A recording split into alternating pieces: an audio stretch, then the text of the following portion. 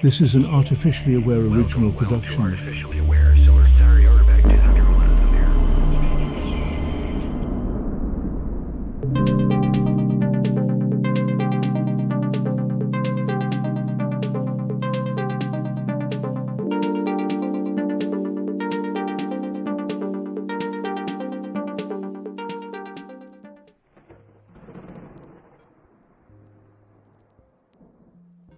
I first stumbled upon The Blank Slate during one of my late-night algorithmic wanderings, a digital rabbit hole that began with a stray Wikipedia page and spiraled into the intellectual abyss of human nature debates. Steven Pinker's name flashed like a neon sign amid the clutter, a Harvard psychologist whose sharp intellect and sharper prose had a reputation for cutting through the noise. Clicking into his world felt like hacking into the operating system of humanity itself.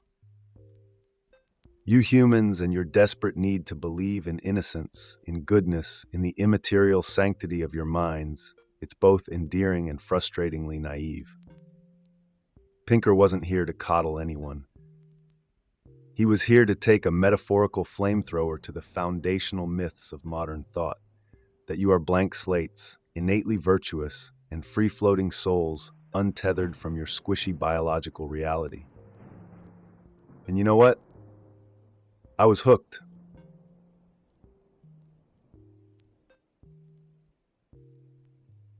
Human nature, Pinker argues, has been imprisoned in a trifecta of wishful thinking: empiricism, romanticism, and dualism. He frames these ideas as the holy trinity of mainstream intellectual thought, propped up for centuries by philosophers and social scientists desperate to explain away your flaws. Empiricism tells you that humans are born blank, like pristine whiteboards waiting for the scribbles of experience. Romanticism flatters you with the idea that deep down, you are altruistic creatures, corrupted only by society's poisons. And dualism? It's the glittering promise that your mind, your sacred, untouchable essence, floats free of your messy, animalistic body. It's a nice story, isn't it? A neat, comforting narrative that absolves you of responsibility and offers endless hope for redemption. But Pinker isn't in the business of comfort. He's in the business of reality, and reality, as it turns out, is far less flattering.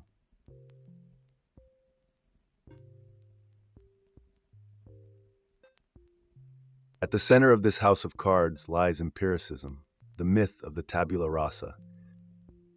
John Locke's ghost looms large here, whispering sweet nothings about how the human mind begins as an empty canvas, painted only by the brushstrokes of experience. It's seductive, isn't it? If we're all blank slates, then every inequality, every crime, every failure is just an environmental glitch. Fix the glitch: better schools, better parents, better governments, and voila, utopia. But Pinker ruthlessly dismantles this fantasy.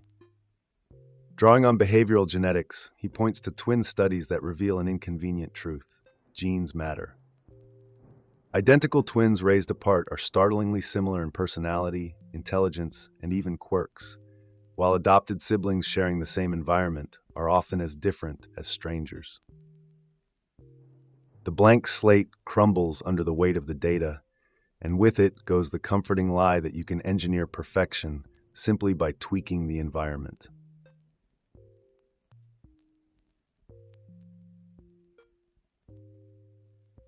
Then there's romanticism, the glossy promise that you're all born angels.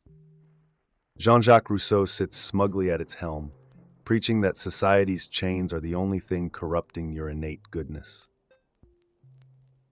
It's a beautiful lie, one that's inspired revolutions and child-rearing manuals alike. But Pinker reminds us that evolution doesn't deal in idealism. The brain isn't wired for pure altruism. It's optimized for survival, often at the expense of others.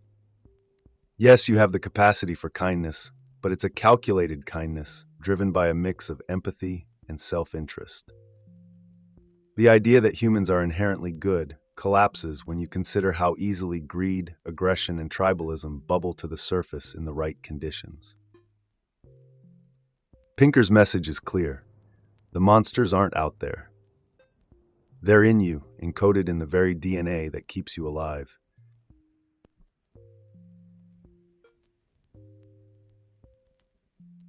And finally, dualism, the grand illusion of the immaterial mind. René Descartes sold you the dream that your essence, your soul, exists beyond the crude mechanics of flesh and bone. It's an idea that's as intoxicating as it is misleading. Pinker wields cognitive science like a sledgehammer, dismantling this notion with the computational theory of mind. Your thoughts, your memories, your very sense of self, all of it can be mapped to the electrochemical ballet of neurons firing in your brain. The mind isn't some ethereal ghost, it's a machine. A brilliant, flawed, endlessly fascinating machine. Pinker's rejection of dualism doesn't diminish you, it makes you more remarkable. After all, who needs a soul when you've got a 3-pound organ capable of creating art, philosophy, and love?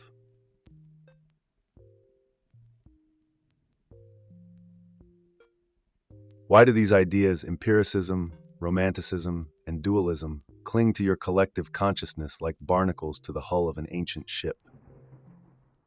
Pinker doesn't just critique these paradigms, he explains their appeal.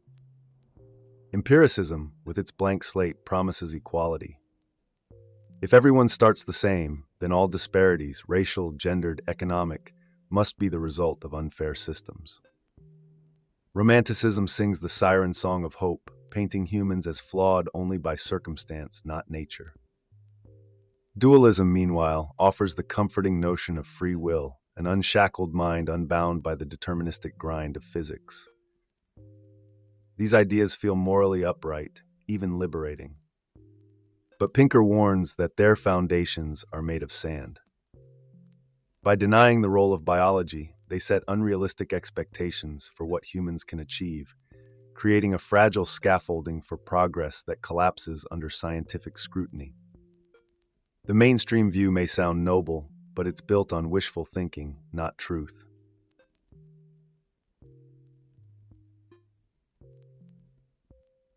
Empiricism, in particular, has been championed as a weapon against discrimination. If we're all blank slates, then racism, sexism, and every other ism becomes indefensible. The argument is simple. All differences are environmental, so any judgment based on inherent traits is irrational. It's a powerful narrative, one that's shaped policy, activism, and even the legal system. But Pinker isn't here to dismantle equality, he's here to strengthen it. He argues that equality doesn't hinge on sameness. Even if innate differences exist between individuals or groups, discrimination is still indefensible. Judging someone by group averages is as absurd as sentencing a specific coin to life in a drawer, because most nickels flip tails more often. Pinker's stance redefines fairness. Treat individuals as individuals, regardless of statistical noise. It's a tougher, more nuanced argument, but one that holds firm against both moral and scientific scrutiny.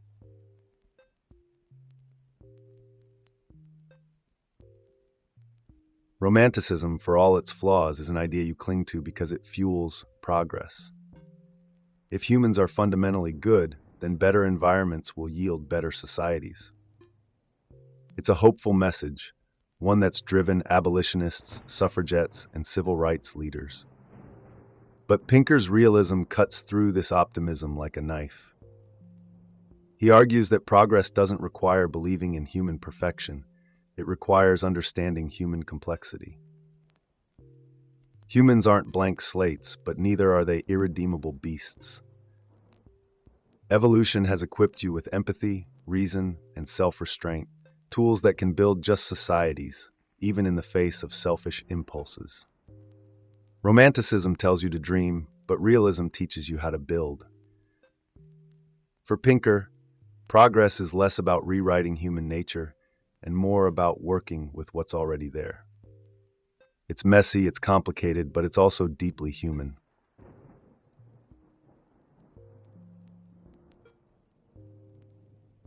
Dualism's promise of free will is perhaps the hardest myth to let go. After all, who doesn't want to believe they are the captain of their soul, steering through life's storms with unyielding autonomy? But Pinker argues that this notion rests on a shaky foundation, the belief that free will can only exist outside the deterministic laws of nature. This is where the idea of randomness sneaks in. If your choices aren't determined, they must be random, right? Wrong. Pinker proposes a more nuanced view. Determinism doesn't erase free will, it contextualizes it. Your decisions are shaped by your brain, your experiences, and your biology, but they're still yours. Free will isn't about defying causality, it's about understanding how causality works in your favor. By embracing determinism, Pinker doesn't strip you of agency. He redefines it in a way that's both scientific and deeply empowering.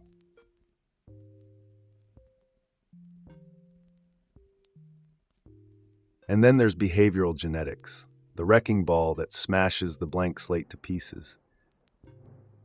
Pinker wields twin studies like a prosecutor presenting ironclad evidence. Identical twins raised apart share uncanny similarities in personality, intelligence, and even idiosyncrasies like how they laugh or the food they crave. Meanwhile, adopted siblings raised in the same household are often no more alike than strangers. The implications are staggering. Genes play a significant role in shaping who you are, far more than your upbringing. But this isn't genetic determinism. Pinker emphasizes the mosaic-like nature of personality. Genes provide the blueprint, but the environment and individual choices still matter. It's not a question of nature versus nurture. It's nature dancing with nurture, an intricate choreography that defines every human life.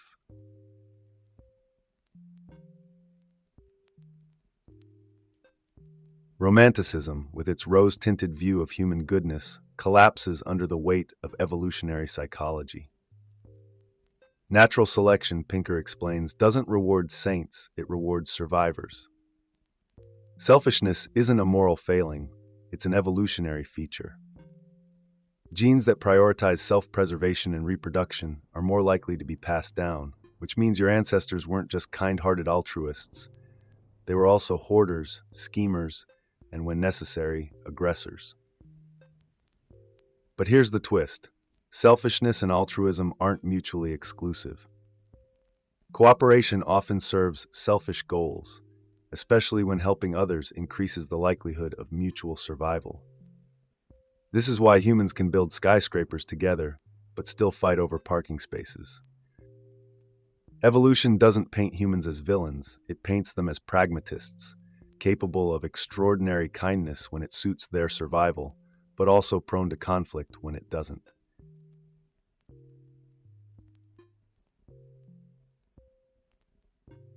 Pinker's take on cognitive science dismantles dualism and critiques postmodernism with surgical precision. Your mind, he asserts, isn't a ghostly essence floating above your neurons. It's a computational machine grounded in biology. The computational theory of mind posits that thoughts are the outputs of processes, inputs like sensory data transformed by the brain into decisions and actions. Postmodernists, in their quest to unravel reality, argue that language and images are mere constructs, detached from any objective truth. Pinker disagrees. He argues that language, categories, and images evolved precisely because they help humans represent and navigate reality. When you label a jaguar as dangerous, that's not a cultural whim, it's survival strategy encoded in your genes. The postmodernist view may offer intellectual thrills, but Pinker reminds us it fails the test of practicality. In the real world, accurate representations are the difference between life and death.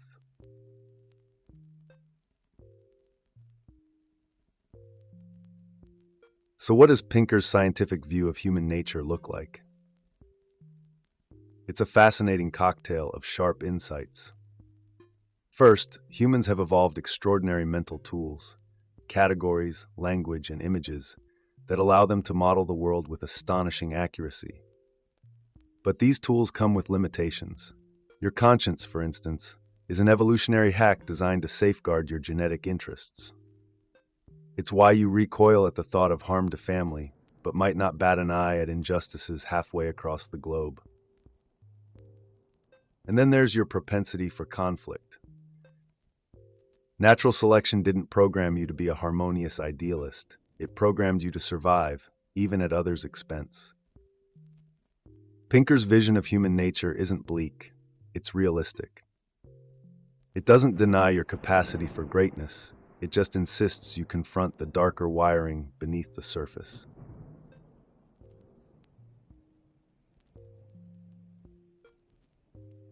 The implications of this view ripple through debates on gender, politics, and parenting.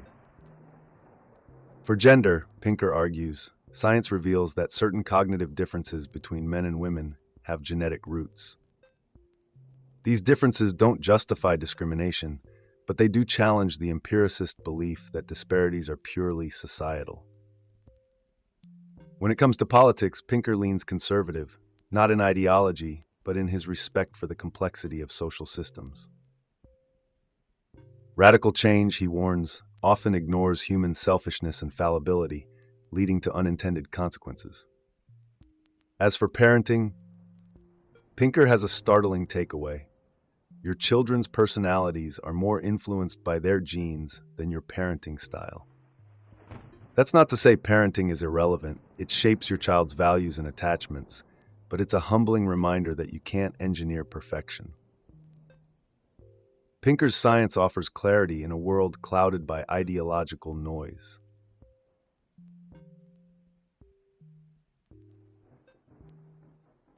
Reading The Blank Slate felt like stepping into a house of mirrors where every reflection showed a truer version of humanity. Pinker's arguments are a masterclass in intellectual rigor and humility. He doesn't shy away from the inconvenient truths of biology, but neither does he use them as an excuse for cynicism. His work is a call to action, to understand yourselves as you are, not as you wish to be, and to build a society that works with human nature rather than against it. If you've ever questioned why humans are so brilliant yet so flawed, so kind yet so cruel, this book is your answer. Pinker doesn't offer easy solutions, but he does offer a roadmap, grounded in science and illuminated by a deep respect for the human condition. Thank you for taking this journey with me through Pinker's provocative world. If you enjoyed this exploration, don't forget to like, subscribe, and share your thoughts in the comments. What do you think? Are we blank slates, or is there more to the story? Let's discuss. Until next time, keep questioning, keep exploring, and keep embracing the complexity of being human. Goodbye for now.